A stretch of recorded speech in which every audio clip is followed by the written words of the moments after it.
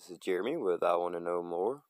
Wanted to do a quick vid just to kind of show what's going on over in Australia.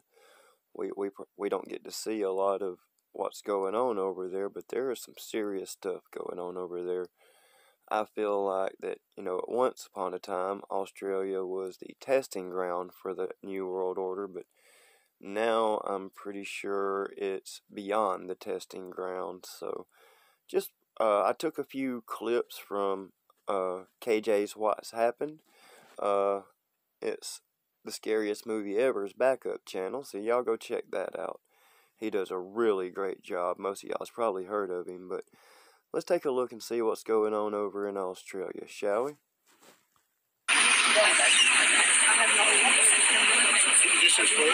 I'm distanced. Not from me. Excuse me, don't touch me. Fight my way. Excuse me, don't touch me. Excuse me. I've got all of that on video.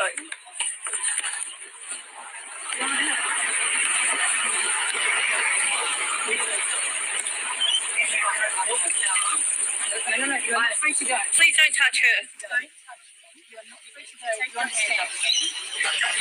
I'm recording this. She's asking you to remove her hand. Anyone else? Can you please stop moving closer towards me? Can you stop moving closer towards me?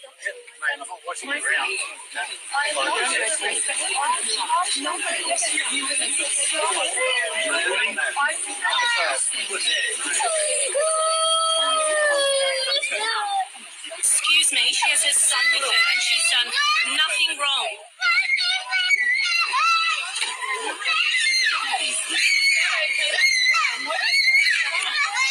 What a joke. You're embarrassing.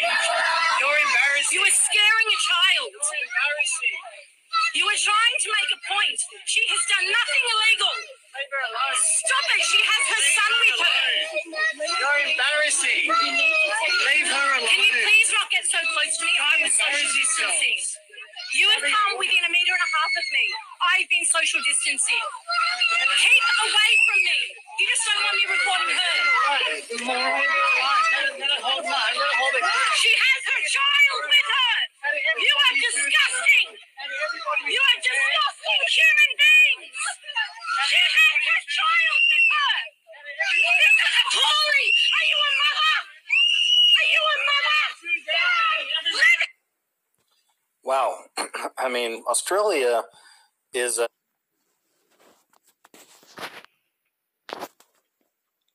Yes, that is what's going on in Australia. Give me just a moment and I will get another clip. Right, here's another clip from KJ's What's Happened. He will read the headline and you can see for yourself.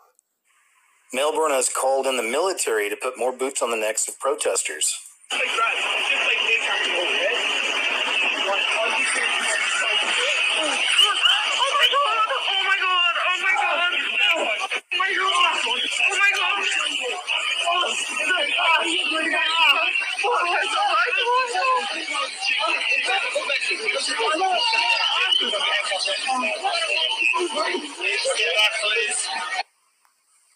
Wow. Alright, so let me get another clip ready. Alright, here's some more from Australia. Y'all just check it out. Decide for yourself. Cowboys and Indians. This is not Australia. This is not Australia. Look where they're going. There's nobody there. What are they trying to do? Is this for the channel 7, 9, and 10? Look.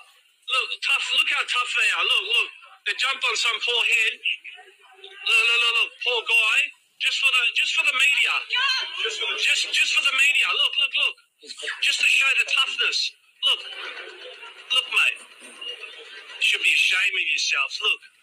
Should be ashamed. Should be ashamed of yourself. Look. Now they're running here. Where are you going, mate? Why are they running to me? What are you going to do? Arrest me? Fucking dogs. Look at them. I ain't scared of shit, mate. Look, they still got him on the ground. Leave him alone, mate. Look, look, look. Look. What the fuck is this shit, mate? This is training. Guys, whoever's watching this live feed, you've got to understand, we're in some big fucking trouble, mate. Big trouble. Big fucking trouble.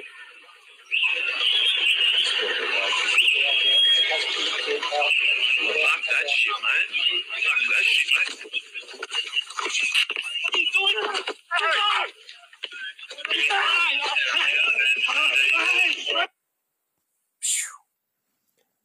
I'm sorry, guys. I probably should have warned about the language in that one. I know some people's sensitive to bad language, but just know, I think from this point forward, the rest of the clips do have foul language. So if you're sensitive to that kind of things, I hate to say, you may want to turn it off. All right, let me get you another clip ready. This clip is to demonstrate the censorship going on in Australia.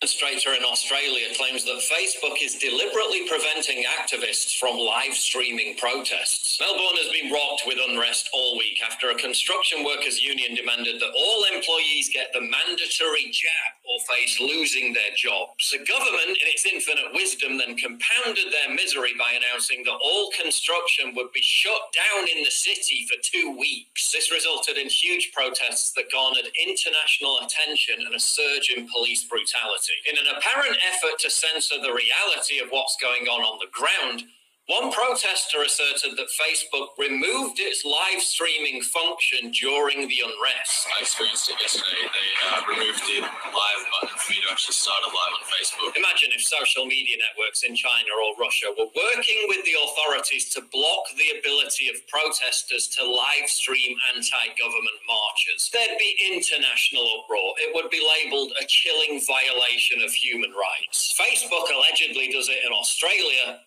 and no one bats an eyelid. The protester also claimed that police shut down cell phone towers in a further attempt to derail the demonstration. Yes, they definitely did interfere with mobile towers to stop cellular connection. This wouldn't be surprising given that police tried to impose a no-fly zone over the area to stop even mainstream media outlets from covering the protests. Meanwhile, Melbourne can now claim the unfortunate title of being the lockdown capital of the world. The city has spent a total of 235 days under restrictions, surpassing the benchmark set by Argentina's Buenos Aires, which was shut down for 234 days last year. They've now had a total of 6 lockdowns covering Melbourne alone. Because the first 5 worked so well, in the throes of its 6th lockdown, Victoria reported its biggest daily infection increase on Thursday. Although the Orange Vests took a day off today, they're back for more marches tomorrow. And it remains to be seen if Facebook will even allow them to broadcast it.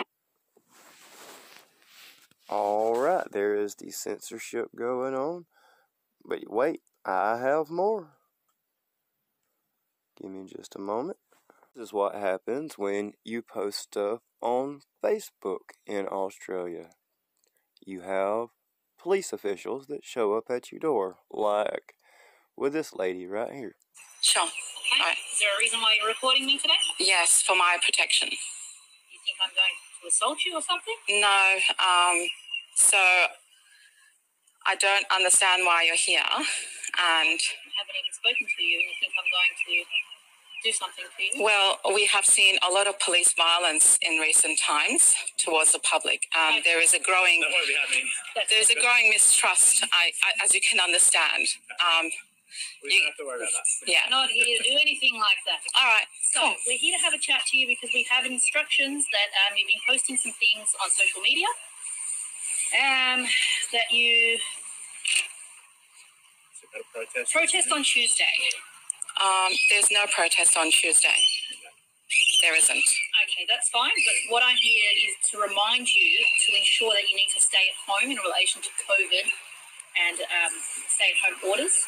And if there is or is not a protest on Tuesday, regardless, you still can't leave and go to a protest of any sort. I understand. Monday, Tuesday, Wednesday, Thursday, anything like that. I understand what you're saying. I want to know the grounds for why this is the case. Why? Has the New South Wales government officially declared a state of emergency? That's one. And isn't it everyone's constitutional right to protest if there is a protest? I mean, the police commissioner for Victoria has gone on record to say it is not unlawful to protest.